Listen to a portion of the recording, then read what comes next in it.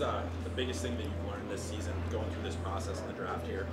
Yeah, I think you just got to enjoy it. I mean, there's probably times where people think it's stressful and stuff like that, but I've had a couple teammates that went through it last year, and they just said to kind of just enjoy the whole process. It's it's a fun year of your life, and you only get to experience it once. So, and where have you seen the biggest growth in your game this year? What do you think you've improved on the most? I like to think my playmaking ability. I think that's one thing I wanted to focus on coming this year was my playmaking ability, and obviously keep working on my 200-foot game. I think that's a big part of my game, and I'm just trying to keep getting better every day.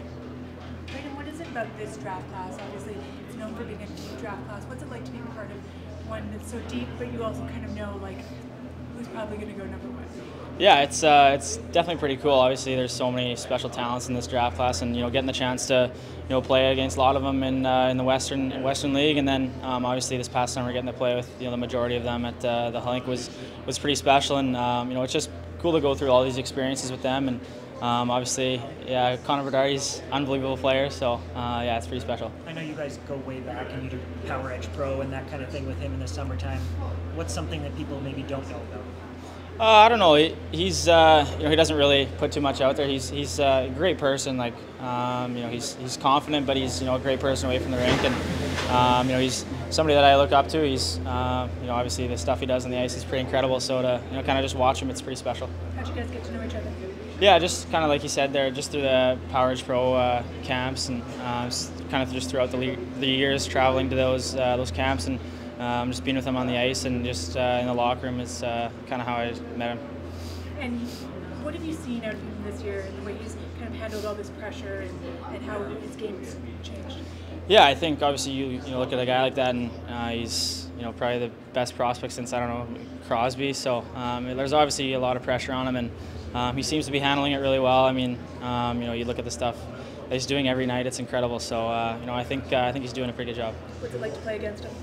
Well, I mean, you got to know where he is on the ice because he's super dangerous. But yeah, I think they got a pretty good team in Regina, and he's the biggest part of that group. So yeah, I just think knowing where he's at all the times on the ice, and because he's going to make you look pretty silly if you don't. So. Who are the players that you've tried to model your game after? Who are the guys that you watch the closest in the NHL?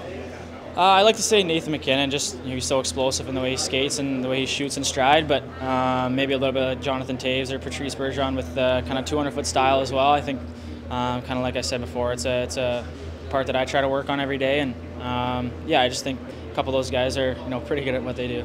With McKinnon, is that why you wear 29? Yeah, so him, and obviously he's my favorite player, but growing up in Prince Albert, I got season tickets for the Raiders and Draisaitl was there, so that's another reason too, I guess. What did you see out of his game? Well, I mean, he's one of the best players in the world, and I honestly, I watched all the games, and I didn't know he was going to be one of the best players in the world, so it's pretty special. It's a big year for the Dub. I mean, a lot of guys. How much does that kind of help you with your competitive nature? I mean, seeing all these guys high on lists and different things, how much does that give you juice to go the extra mile? Yeah, it's pretty cool. Obviously, there's a ton of big names in the West, and you see them doing well every night, and in their stats and stuff like that. But it's just cool to talk to them after weeks and see how they're doing, and kind of just talk about the whole process with them. It's pretty cool. Is there anybody that you've had a chance to meet here that you didn't know previously? Yeah, Nate Danielson, actually. I played against him, but didn't really have the chance to meet him in person before. But he's a pretty funny guy, and he's cool. You're here representing Moose Jaw. What has the club done to help your development and help you get to where you are right now? Yeah, obviously, I can't thank them enough. They've given me lots of opportunities starting in the bubble, and they've given me lots of confidence. So I got to give a lot of credit to my teammates and obviously coaches. I think they've been a big part of my growth as a player and also as a person.